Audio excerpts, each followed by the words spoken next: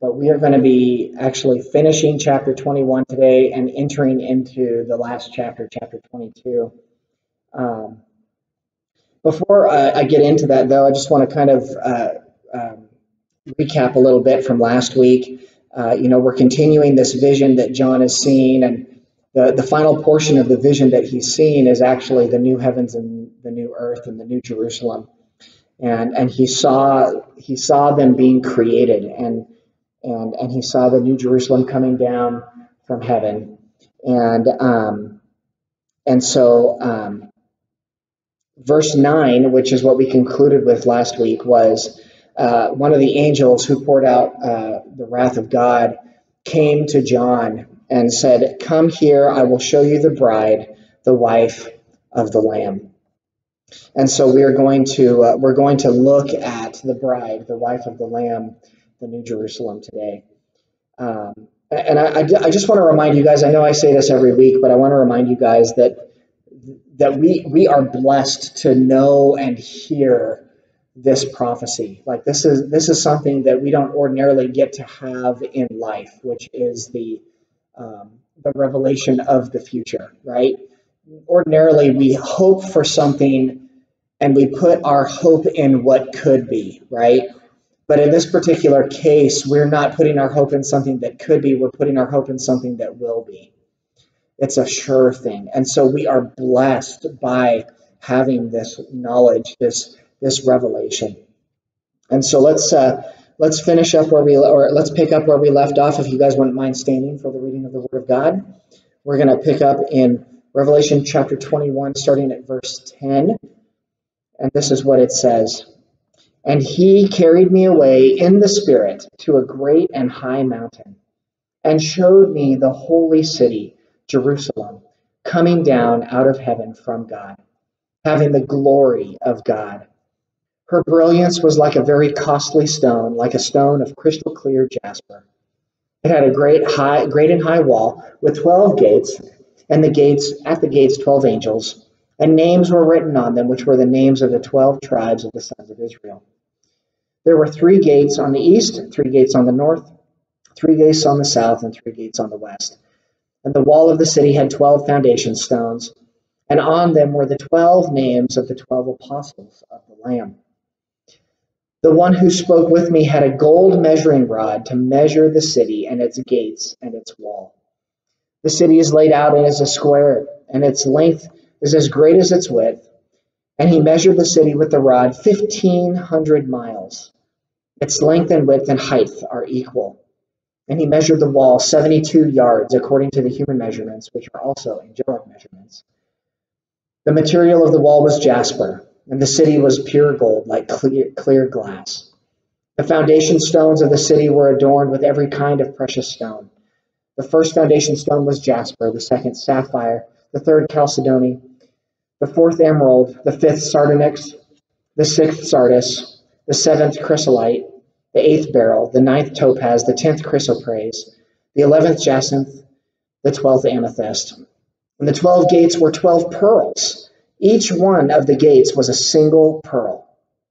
And the street of the city was pure gold, like transparent glass. Let's pray. God, we are in awe of who you are when we read the description of the New Jerusalem. God, you have created this from nothing, just as you created the current heavens and the current earth. You have formed this city, this bride of Christ, and adorned it with gems and jewels. And we are just in awe of what you are capable of doing. Even when we think down to the smallest molecule and atom, God, you have formed these things for your glory, God, to express who you are to your people. And so, Lord, I pray that as we study the New Jerusalem and we study what heaven is going to be like, what eternity is going to be like, God, I pray that we would be encouraged. God, I pray that our faith would be strengthened. I pray, God, that you would help us to put our hope not in things that pass away, but in the hope that we will spend eternity with you, Lord. And it is a hope that will endure. And so, God, we look forward to the new heavens and the new earth. We look forward to eternity with you, and we pray this all in Jesus' name. Amen. You may be seated. All right. I know that was a little bit much. I usually try to get a little bit of a smaller chunk for our first reading, but I really wanted to get through the description of the New Jerusalem. It's really important that we take a look at this. So with the creation of the new heavens and the new earth, we see here now that God has an opportunity to create again. And this is not something that he has done since the first creation. He doesn't continue to create things at this point. He maintains his creation and he operates within it, but he hasn't been expressing that creative side since the creation in Genesis. And that is actually something that we will be looking at in a couple weeks, because we're going to be starting our new sermon series in the book of Genesis. And we will be starting at chapter 1, and we'll be looking at his creative works. But we're seeing now him create again. And he creates this city, right? This is something that's new. He hasn't created a city before. In previous times, in his previous creation, he created the heavens and the earth, and he created the living creatures that live within him. And he fashioned and formed a garden, but the city is something new. It is a new thing for him to create. And so if God is capable of creating a city, we're going to see what kind of city he would create. And it makes me think of my daughter who likes to play Minecraft. And she wants to be creative and make things, and it's kind of an expression of that imagination and that creativity. And there have been things that she's created, and then she's lost them. And so she's had to start over. And she says, I'm going to create something new. I'm not going to redo what I've lost. I'm not going to go back to that and try to recreate that. No, I'm going to move forward, and I'm going to create something new. And I kind of feel like that's something that God has placed within us, because it is a reflection of who he is. And he is going to do a new thing. And so he will do this. And so now we have this city, and this city is for those whose name is written in the Lamb's book of life. Just based on the description that we've seen here, we can see and we can tell that this city will be perfect. We can drive through Fresno or through Madera or through the rural areas, and we will see imperfection, right? We will see death. We will see decay. We will see the process of our current creation taking place around us, and things die. But that's not something that we're going to be seeing in the new heavens and the new earth and in the new Jerusalem. And it will be beautiful. It will be adorned with perfect, precious stones. And the streets will be made of gold. Gold will be so plentiful that it will be worthless to us, right? If we saw a road full of gold, we'd probably want to dig it up, right? And be like, hey, now we're rich, right? But in this particular case, the entire city is made of that. The things that we consider to be precious metals and precious stones, will be so plentiful that their value will not be considered by us to be meaning anything, because we can literally walk on what we consider to be precious today. And it will be so perfect and it will be so pure that what John is saying is that you'll be able to see through it. That is something to behold. I cannot wait to see it. We also see that the city is going to be massive. It's going to be massive. And we'll talk about that in just a second. But I want to back up, because John is again carried away in the Spirit. He has been carried away in the Spirit a couple of times now, and now he is carried away in the Spirit to again see something that does not even yet exist. Right? I mentioned that last week. The new heavens and the new earth, they don't exist yet. They'll be replacing the current heavens and the current earth. And yet God is capable of revealing the future. He's capable of revealing something that does not even yet exist to John in the Spirit. And that again should help us remember the power and the capability that God possesses. And so he sees the New Jerusalem coming down out of heaven from God. It says that again. Now let's just kind of dive into the description here a little bit. I tried to look up some pictures online to see if there was maybe an artist's rendition of the city, but I really couldn't find something that I was happy with. And I think mainly the reason why is because we can do our best to imagine what it's going to look like, but we really have no idea, right? I mean, the description that we're given here really is incomprehensible to us. But we are given a description. It is a walled city, and the walls are very high. They're very, very great. The city is built either in a cube or in a pyramid. I think it's probably going to be the former. It's going to be a cube, but looking at the geometry of it, it could be a pyramid. But it has 4 sides at the base, and it has 3 gates at each side, which is probably important considering how long the walls are. And there is an angel at each gate, manning the gate. Each gate was named after a tribe of Israel, which is very interesting. And it's also very important for us to recognize that. And then we also see that each foundation stone of the city had one of the names of the 12 apostles of Christ. Now, the significances here should be mentioned. As far as the tribes of Israel are concerned, we recognize that God is not done with his people, right? We've talked about this in the past. We recognize that Israel is still God's chosen people, and it's not because of their faithfulness to him. It's not because they're great. It's not because they're righteous or sinless or whatever. It's because God chose them and made a covenant with their fathers. And God is faithful to uphold that covenant even when they are not faithful to him. And so we see that. We also see that there are the 12 apostles. And it is something that's interesting, something that has come up amongst commentators, and maybe you're thinking about it yourself. What about Judas?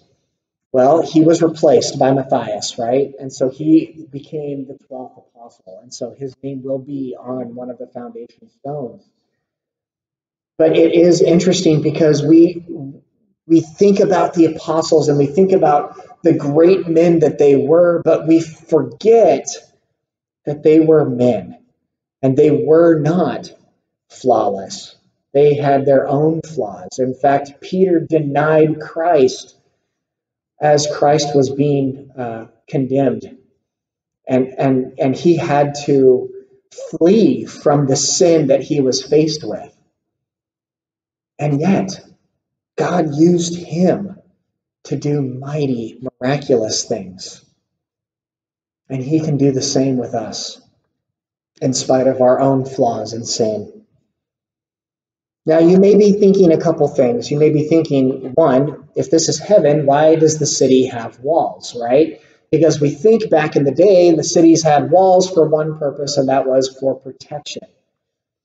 But they did do something else. They actually established a boundary of the city, and that's what these walls do. There's no need for protection, but these walls give boundary to the city. And also, there is one other thing that we may not think about because we live in modern times and we live in unwalled cities.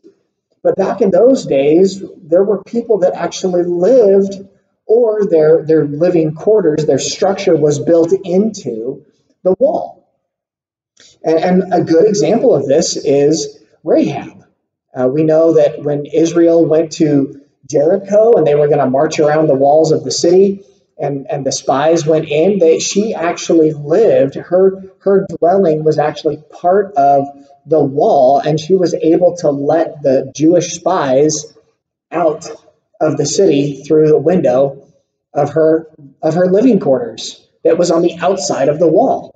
And so it is entirely possible, especially given the description of these walls, it's entirely possible that some of our dwellings, some of our houses, so to speak, will be attached to or incorporated into the walls. I don't know what it's going to look like. We can't know. We can only know what we're told, but it is going to be interesting, and it's going to be different. We also see that there are two sets of 12 things mentioned here. And if you have been with us through the entire time, you may be thinking to yourself, okay, so we have the 12 tribes of Israel, and we have the 12 apostles. That makes 24. And we remember back from Revelation chapters 4 and 5 and 7 and the other chapters that mention the 24 elders, you may be thinking to yourself, well, hey, maybe this is the representative of the 24 elders. Maybe that's who these 24 elders before the throne are. There are certainly commentators and scholars who want to say that and will teach that.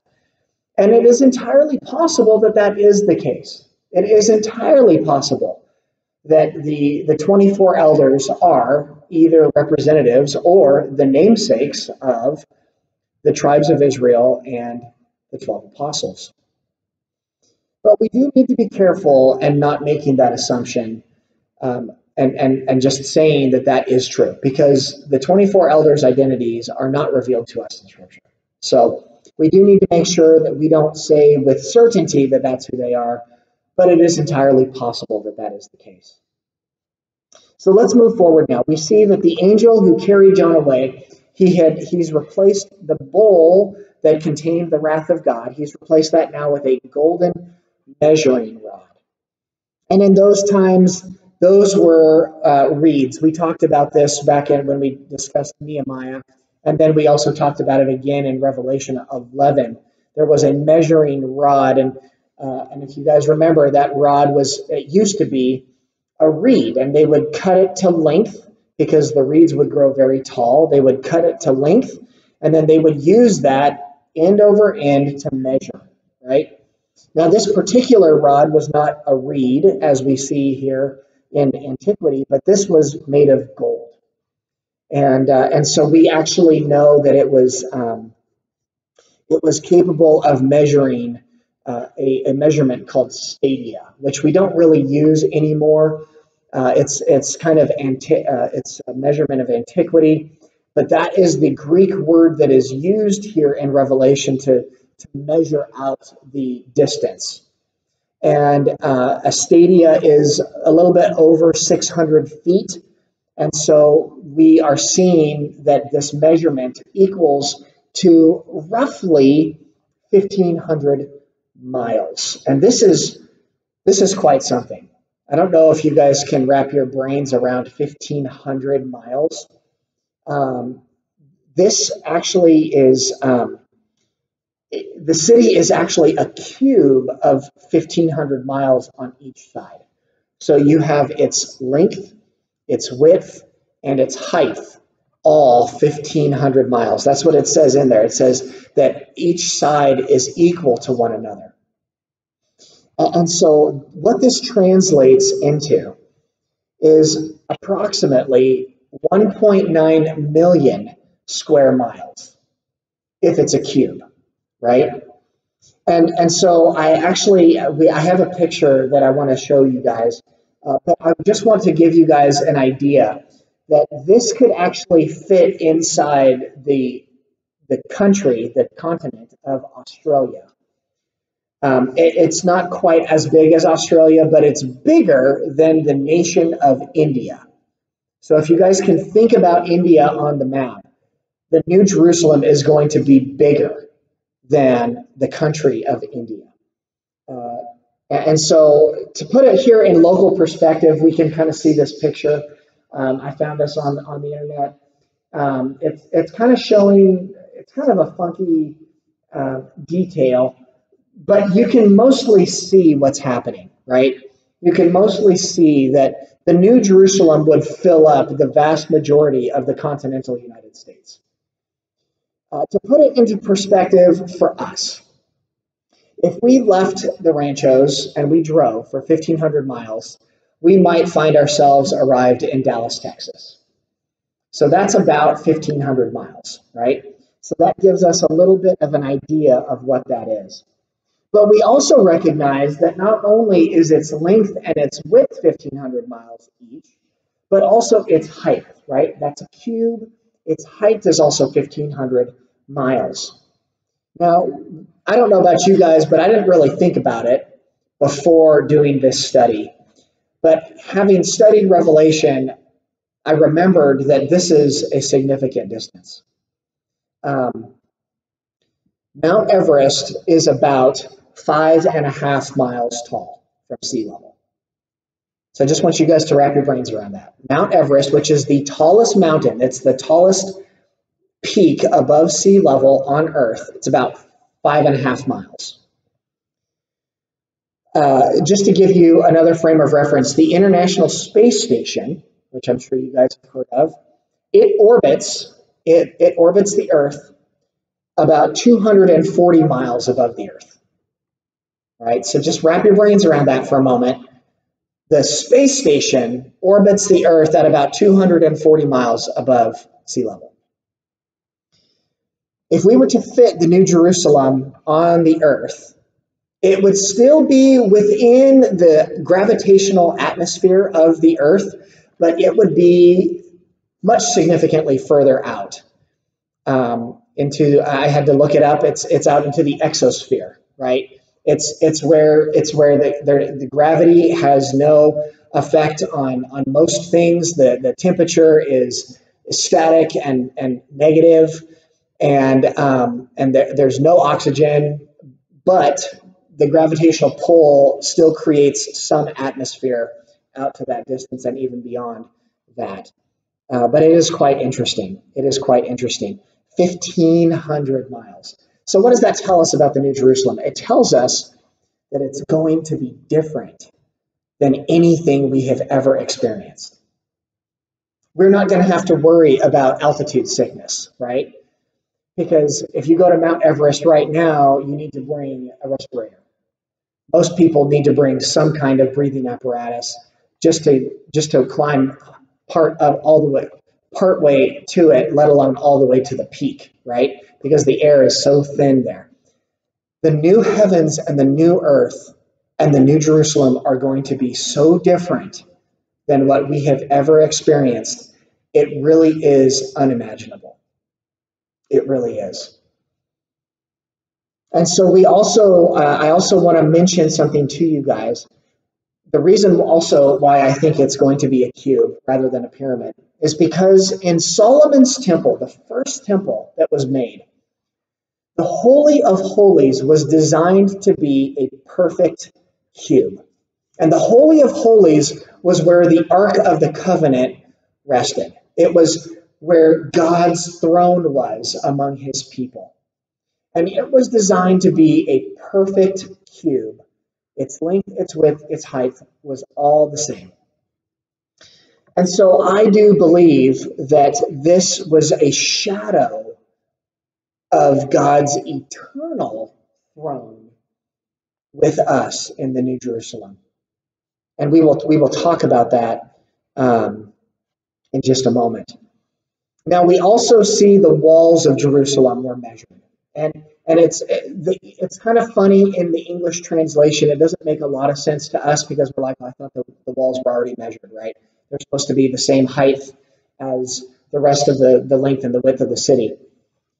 It actually says that the walls of Jerusalem are going to be 72 yards thick. That's what's being measured. 72 yards thick. So we're almost we're almost three quarters of a football field thick walls.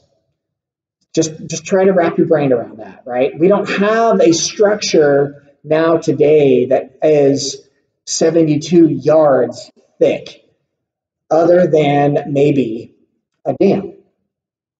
When they build dams, hydroelectric dams, and they stop these huge gorges up, they're pretty thick, pretty thick. But this is going to be bigger than anything we can ever imagine. Anything that we can ever imagine. And we also see that the gates were made of giant pearls. It actually says that each gate is one pearl, one giant pearl. Now, I don't know how big the gates are. We don't know how big the gates are. But we do know that pearls, they're usually pretty small, right? I actually did a little research, and I learned that pearls can actually continue to grow as big as the clam makes it. If the clam is a giant clam, the pearl that it can make can be huge. And so we recognize that if that's the case, and pearls can vary in size and they can be made to be large, then that means God can just make a pearl as big as he wants it to be, right? It can be 12 feet tall if he really wanted it to be. But that's what the gate is made of. It's made from one pearl, and each gate, and there's 12 gates. And it may seem a little funny that there's 12 gates, but we also have to remember that each wall is 1,500 miles. So that means that you're looking at, every 300 miles or so, you've got a gate. 300 miles is a long way.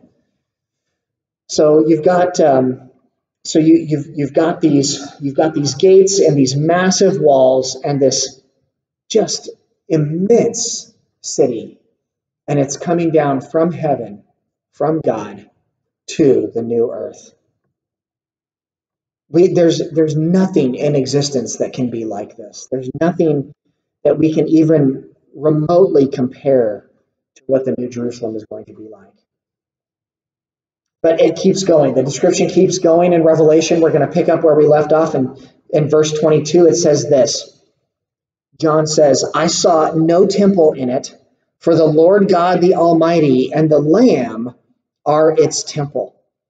And the city has no need of the sun or of the moon to shine on it, for the glory of God has illuminated it, and its lamp is the Lamb.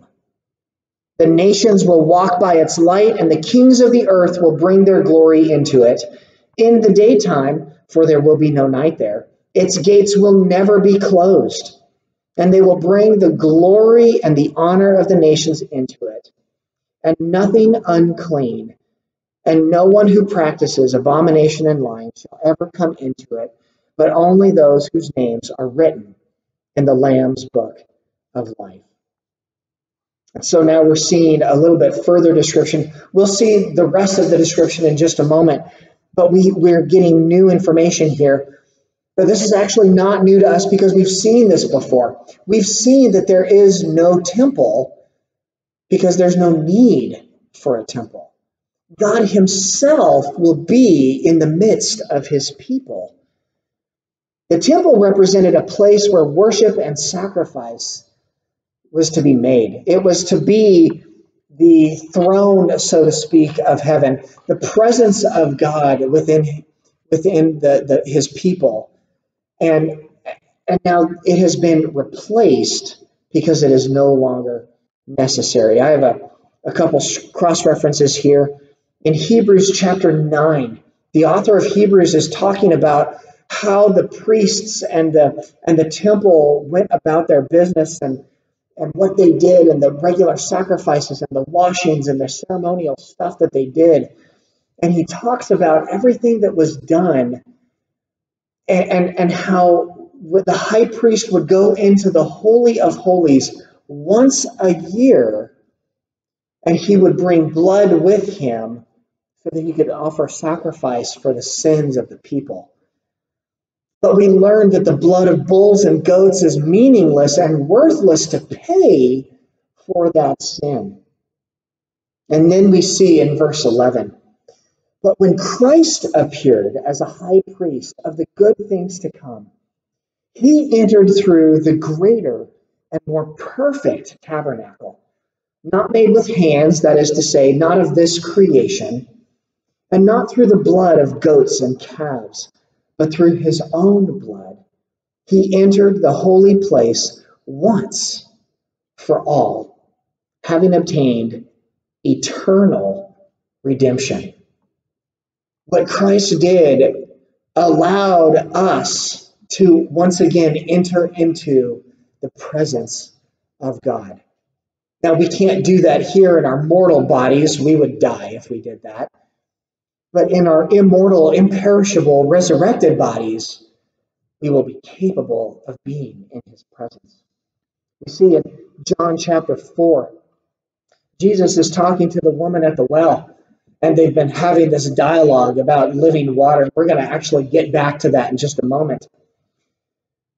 But he's talking to her, and she says to him in verse 20, "Our fathers worshipped in this mountain, and you people say that in Jerusalem is the place where men ought to worship." Jesus said to her, "Woman, believe me, an hour is coming when neither in this mountain nor in Jerusalem will you worship the Father. You worship what you do not know. We worship what we know, for salvation is from the Jews. But an hour is coming, and now is, when the true worshipers will worship the Father in spirit and truth. For such people the Father seeks to be his worshipers. God is spirit, and those who worship him must worship in spirit and truth." In other words, it doesn't matter the location where worship takes place now at this point. This is not Jerusalem. This is not the Mount Zion. We're not in a holy place, so to speak. But where we are, we worship in spirit and in truth. And that is something that will continue to occur into eternity as we are with him in his presence. We also see that the New Jerusalem will be illuminated by the glory of God. It says that there will no longer be need for the sun and moon because God will give off its light. This is very interesting because in the first heavens and the first earth, it actually details the creation of the sun, moon, and stars in Genesis chapter 1, verses 14 through 18. This is what it says. It says, "Then God said, 'Let there be lights in the expanse of the heavens to separate the day from night, and let them be for signs and for seasons and for days and years. And let them be for lights in the expanse of the heavens to give light on the earth.' And it was so. God made two great lights, the greater light to govern the day and the lesser light to govern the night.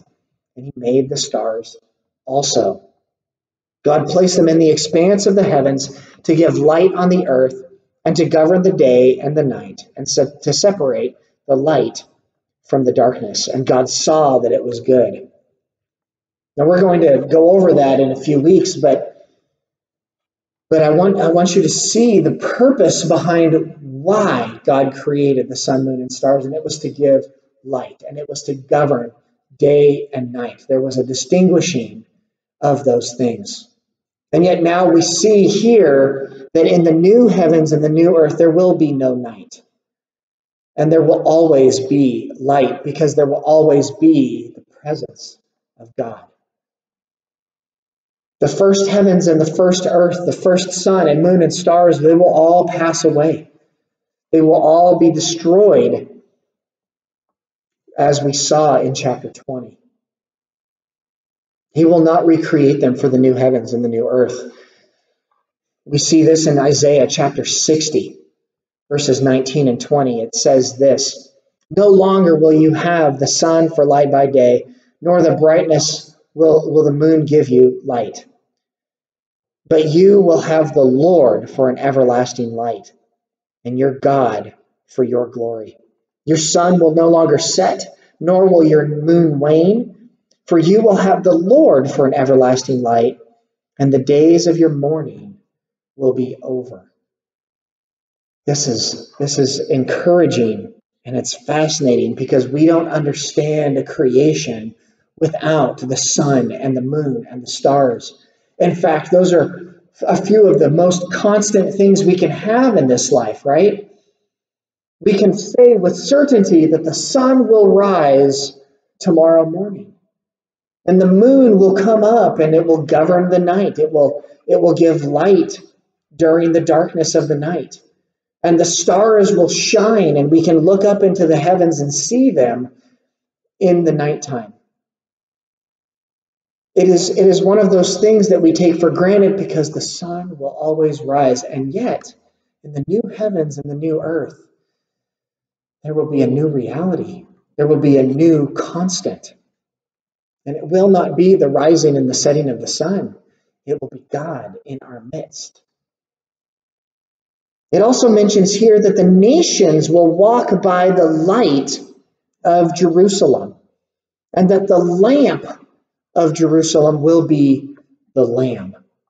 And this is very fitting to see this because Jesus himself said that he is the light of the world, right? He shows and shines his light into the darkness. And John chapter 1 says that we beheld his light, but the world loved the darkness and craved that instead. And yet it did not cease from Jesus being the light of the world. And so he continues to be the lamp. Now the nations, you may be reading this and saying, wait, what do you mean nations, right? I thought this was the new heavens and the new earth. The word here in the Greek is ethnos, which is the same word that we see repeated over and over again in the New Testament. And this Greek word can mean nations, it can mean peoples, but it can also mean Gentiles. And in fact, the vast majority of the uses of this word is Gentiles. And so what we're seeing here is that the Gentiles will walk into the New Jerusalem, and they will walk in the light of the New Jerusalem. And so it is the Gentiles who come in. And it says nothing of them leaving. It only says that they will come into the New Jerusalem. And they will bring with them the glory that they have. It will bring with them the riches and the splendor that they have. And so, in my opinion, this seems to be a fulfillment of what we see in the New Testament, the mystery of God. It says in Ephesians chapter 3, verses 4 through 6, Paul is talking to the Ephesians about the mystery of God, how it has been revealed to him. And we see this in verse 4. By referring to this, when you read, you can understand my insight into the mystery of Christ, which in other generations was not made known to the sons of men, as it has now been revealed to his holy apostles and prophets in the Spirit.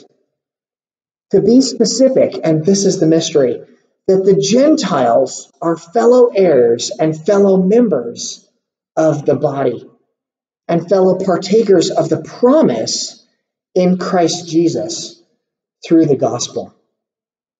We recognize in the Old Testament that it's the Jews who will inherit eternal life, right? It is the Jews who will be in God's presence. It is the Jews who are God's chosen people. But what we're seeing here now, that the mystery of Christ is that Gentiles are going to be fellow heirs. They will inherit eternal life. They will inherit eternity. And I don't know about you, but for me, that is great news because I am not a Jew. I am a Gentile.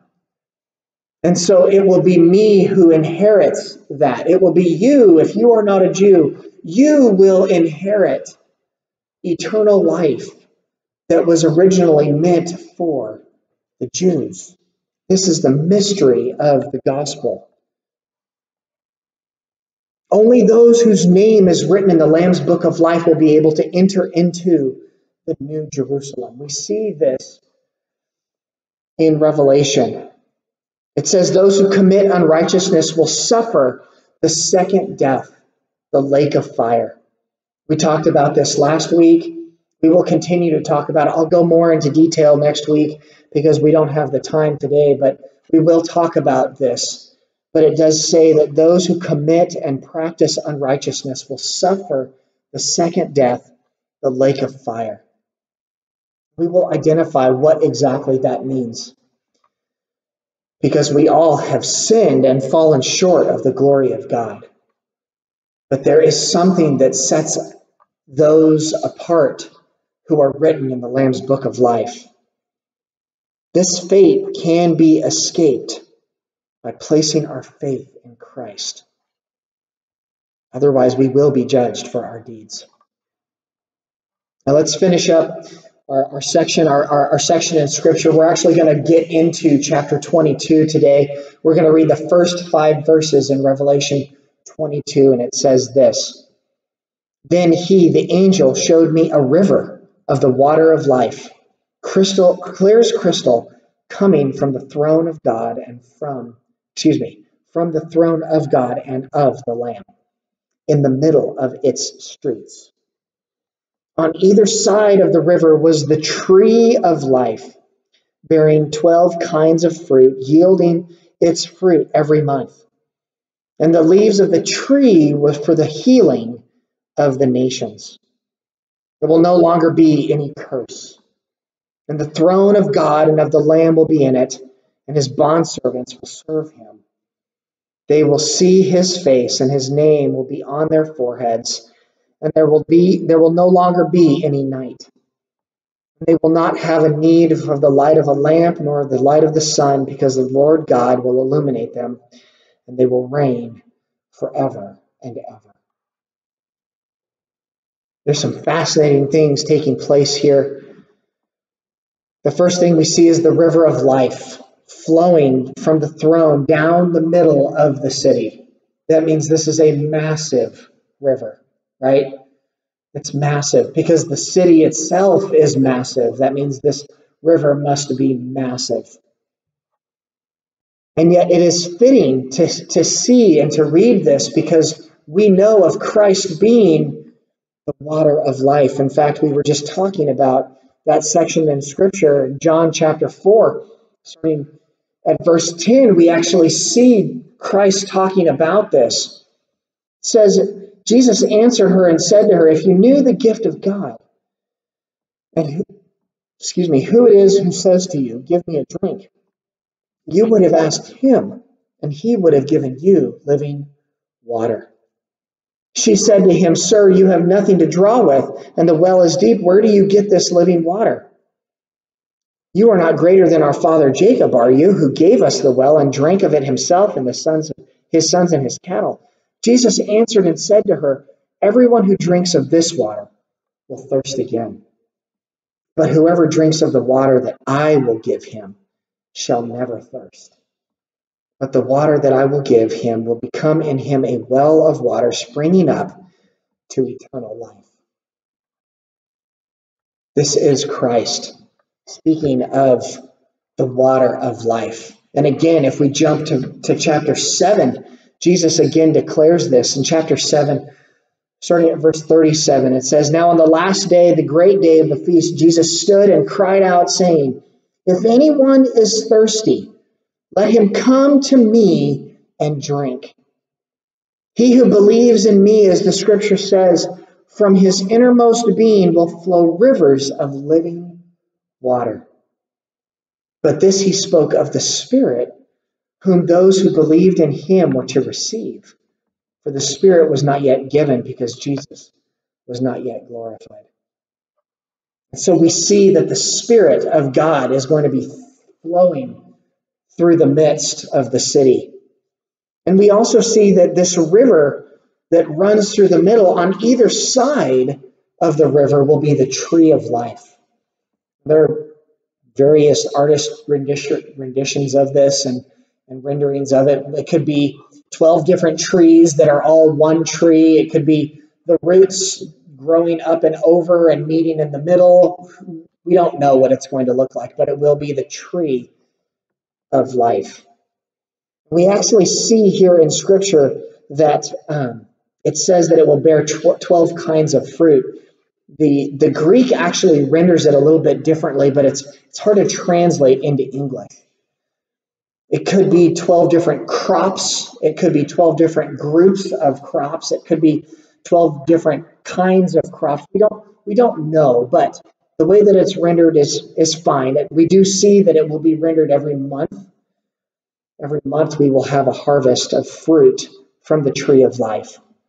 And we remember from Genesis that the tree of life would make Adam and Eve like God in the sense that they would not die. And so this tree is something that we will eat from in heaven. We also see that its leaves give healing to the nations who come into Jerusalem.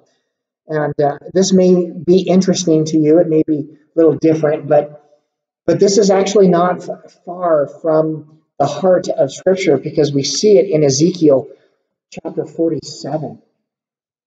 We see it in verses 1 and 2, and then again in verse 12, but this is what it says.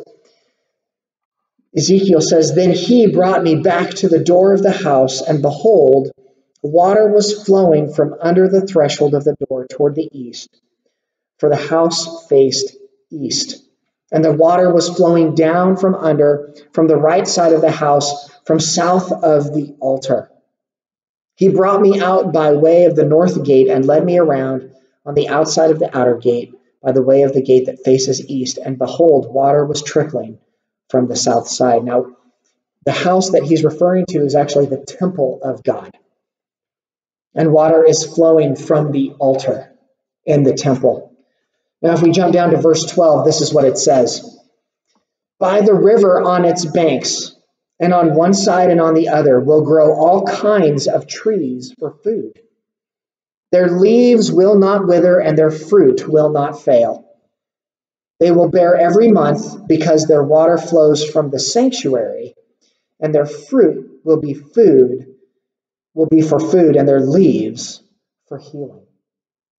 This is a vision that Ezekiel was given in his lifetime of what would take place, but the vision that he sees here is actually what we're seeing in the New Jerusalem. That water will be flowing from the altar, from the throne of God, and there will be the trees bearing their fruit and the leaves which bring healing. And it is fitting that it is the tree that the nations receive healing from. We see in 1 Peter chapter 2, Peter talks about this. In chapter 2, starting at verse 21, it says, "For you have been called for this purpose, since Christ also suffered for you, leaving you an example for you to follow in his steps, who committed no sin, nor was any deceit found in his mouth. And while being reviled, he did not revile in return. While suffering, he uttered no threats, but kept entrusting himself to him who judges righteously. And he himself bore our sins in his body on the cross, so that we might die to sin and live to righteousness.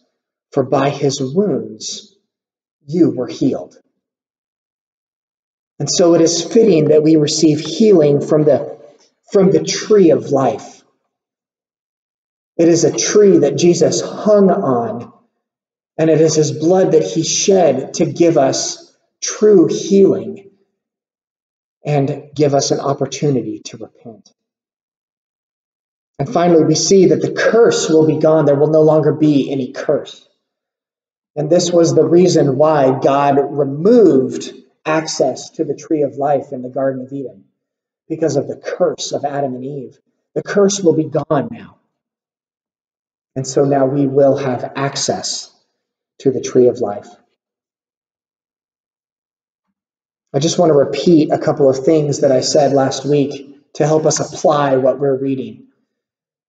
The new Jerusalem, the new heavens and the new earth may be hard for us to fathom and to grasp, but there are things that we can understand from these scriptures that we've read. The first thing we can know is that salvation that Christ offers gives us freedom in this life from the worry of eternity.